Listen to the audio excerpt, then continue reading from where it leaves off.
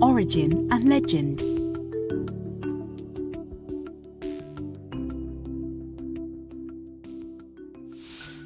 Obsidian was probably the first glass ever used. In prehistorical times, jewellery, arrowheads and knives were made out from this natural glass. The age of synthetic glass is difficult to establish. The legend mentioned by Pliny the Elder is enlightening, although probably fictional. It says that one day during a storm, a Phoenician ship sought shelter along the coast of Palestine. The crew went ashore to cook their meal on the sandy beach, but there were no rocks at hand to support their cooking pots. So the men brought lumps of natron from their ship to serve that purpose. The fire burnt hot, and later, as the blaze died down, the men found hardened rivulets of some shining brittle substance among the ashes. Glass was born. To come back to more probable ideas, the oldest objects made of glass by man are at least 5,000 years old. The quality of the Egyptian items which were found shows that it was not the beginning of that craft. The first glasses were certainly accidental glazes on earthenware, cooking pots, or jewels. Antique glass was made from sand, mixed with a fusing agent like natron or alkali salts coming from calcination of marine or forest plants. Sometimes a colouring agent was added. Glass blowing by Phoenicians.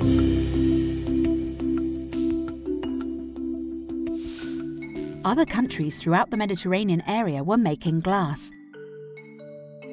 Syria, homeland of the Phoenicians, was a noticeable producer. The Phoenicians were the first to blow glass sometime between 300 and 20 BC.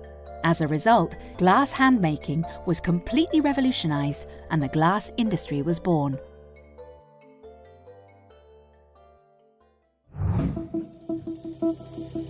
The first glass industry in Rome.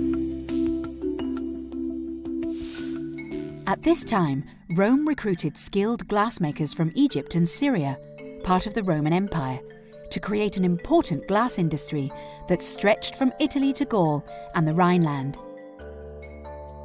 During this period, the most ancient method to make flat glass was invented: pouring molten glass on a flat surface, covering it with sand to avoid sticking, and rolling out the hot glass. It was a time-consuming method for a rather poor result, as the glass was left almost opaque by the sand on which it had been worked. Method of the crowns. Still the Syrians. The collapse of the Western Roman Empire around 500 AD led to the disappearance of the main part of the glass industry, except in the Orient, Constantinople. The production of flat glass using the pouring method was then completely abandoned. Nevertheless, even in the dark years that followed, workshops continued to develop blown hollow glass, thanks to pilgrims who brought secrets from the Syrian glassmakers back to Europe. Around the 7th century, a new method invented by Syrians was imported to produce flat glass. This method, inspired from blowing know-how, was called the crown method. The glassmaker blows a hollow glass globe. A second glass blower fixes a metallic rod to the bottom of the globe. The neck of the globe is split and gradually opens as the glass blower rotates the globe in front of the furnace so that the globe takes the shape of a disc. The disc extended from 20 to 150 centimetres during the 18th century. An inventive Middle Ages.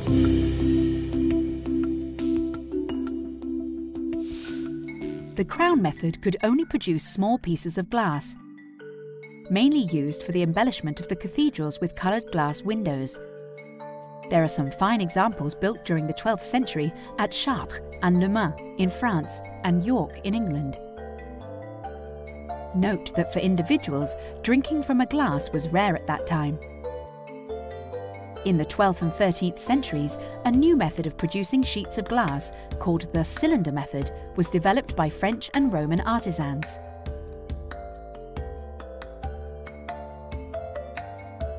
This technique also came from the glass blowing method, but it required more skill from the glassmaker and did not entirely replace the crown method until the 19th century.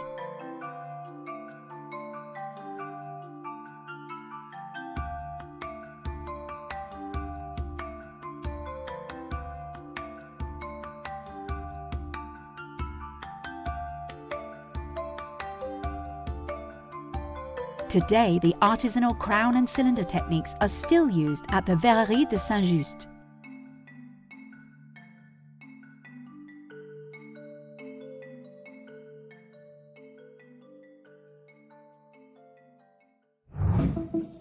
The Golden Age of Glass, from Venice to Bohemia. From the 12th century, the renewal of the art of glassmaking appeared in Europe, more precisely in Venice. This city possessed everything that was necessary to make glass. The islands on which the city stood were composed of silica-rich sand. Beech forests located on the Istrian Peninsula across the Gulf of Venice provided the best fuel for the furnaces' fires and ashes that could be used as fusing agents. As a skillful trader, the city was equipped to ship its production to the richest and most distant markets. To protect the secrets of the Venetian glassworkers, the authorities decided that all glassworkers should be moved to the island of Murano, where they could be more carefully guarded.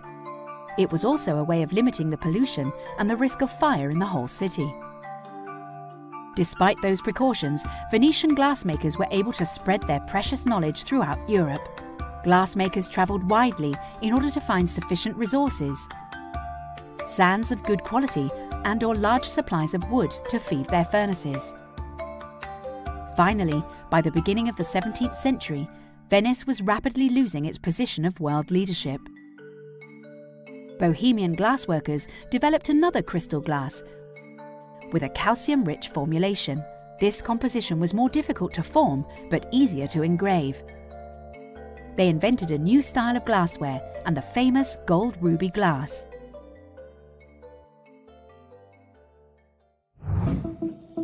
France and the invention of table casting. The competition came also from France for the mirror market. The French king Louis XIV asked Colbert to organise many industrial productions, and especially that of mirrors, sold at high prices by the Venetians. Colbert managed to create a mirror manufacturer between 1665 and 1672 by applying the cylinder method from Venetian, then French Norman glassworkers. The mirrors remained small pieces with this technique. In 1688, the invention of casting hot glass on a metal table was introduced, allowing the production of larger mirrors.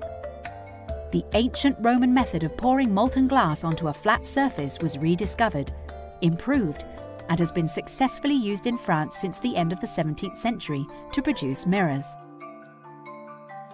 Glass that has been in contact with metal must be polished and smoothed by hand for days and days to make it transparent. In 1695, Louis XIV asked Pontchartrain to carry out the fusion of the different glass companies, cylinder and table casting methods, in the Manufacture des Glaces de France until 1830, and in the Compagnie de Saint-Gobain afterwards. Flint glass, an English revolution. Major innovations were also initiated in England, where the need for large quantities of wood for the Royal Navy had led James I to pass an edict forbidding glassmakers to use wood as fuel for their furnaces. Strangely enough, this rule led to a major revolution in the glassmaking process. A new furnace was developed that could use coal instead of wood. Its temperature could be much higher than before. Around 1675, this new furnace gave birth to England's famous flint glass production.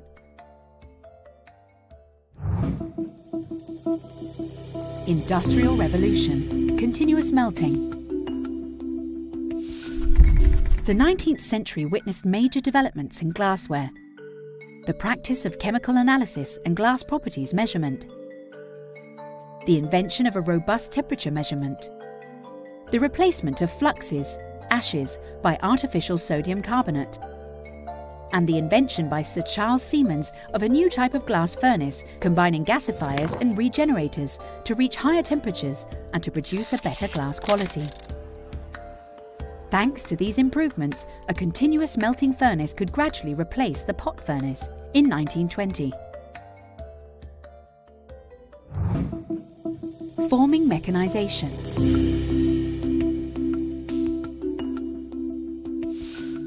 The 19th and 20th centuries were marked by revolutionary technical progress that led to the mass production of glassware.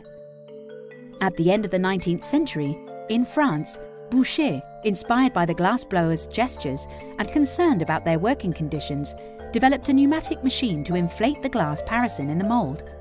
However, mechanisation remained incomplete until the invention of the feeder channel at the beginning of the 20th century in the USA, which allowed continuous forming production. Technological innovation has also largely concerned the drawing of glass fibres, whether by mechanical drawing or by centrifugation. In the mirror glass sector, just after the First World War, the Bichérou process automatised the table casting method by feeding a laminating unit. In 1920, the first continuous laminating unit appeared at Saint-Gobain, Boudin process. This produced a translucent ribbon of printed glass, which then had to be tempered and polished to produce mirror quality. In 1935, the twin grinding process was invented by Pilkington to polish the two faces of the glass ribbon, but the polishing step still required cuting the trays.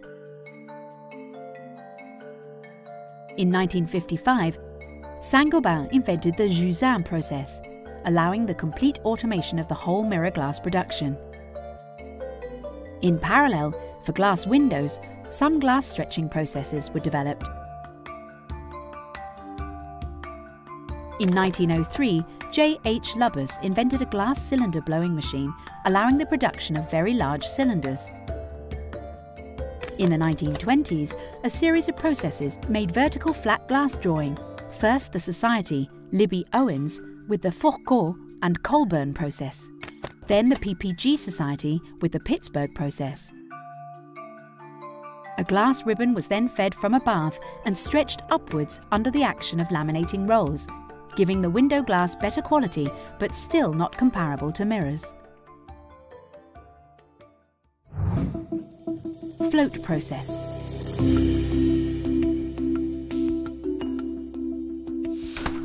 The great change came in 1960 with the development of float glass formed by the firm Pilkington in England. In this process, the glass flowing from the melting tank is poured continuously onto a bath of molten tin, forming a layer of uniform thickness. The adoption of this technique immediately replaced three successive, delicate and costly operations: rolling, smoothing and polishing, with a single continuous forming process. Towards new challenges.